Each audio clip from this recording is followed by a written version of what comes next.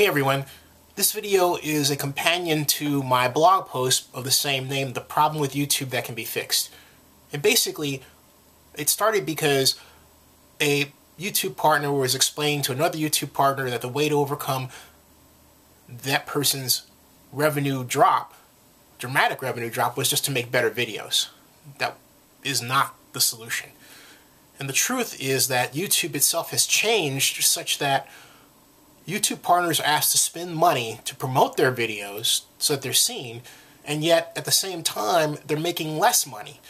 And that's because YouTube has allowed a lot of partners in, but there's nothing that can be done about that. The solution is to return to the YouTube design and operation of 3 years ago.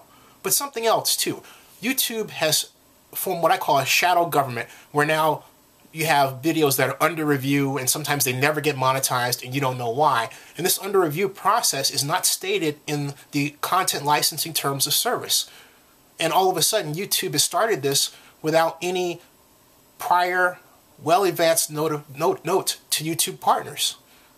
This has to stop, because what's happening is it's violating the trust of the YouTube partner. What's happening to YouTube now is what I said was going to happen in 2010 at a YouTube partner meeting at headquarters in San Bruno. I said that YouTube, if it's going to add so many partners, I think it was 40,000 now, it's 2 million today, you have to calculate how much staff you need to properly service all those partners. My guess, my hypothesis, is that YouTube is overwhelmed. And what's happening now is that there are people, project managers, who are making policies and decisions and participating in the operation of YouTube, who by their own admission have never made a video. That's not right. It means they don't have a feel for the idiosyncrasy of the platform that we use every single day, and we know better than they do. But the biggest problem is that YouTube is trying to force the creation of longer form videos at the expense of the viral video. No.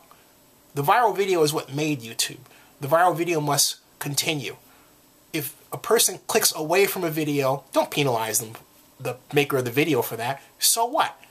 You can't always predict what the market, the people, are going to do. Let me put it this way as an economic planner. I thought I'd never say this, but I'll say it.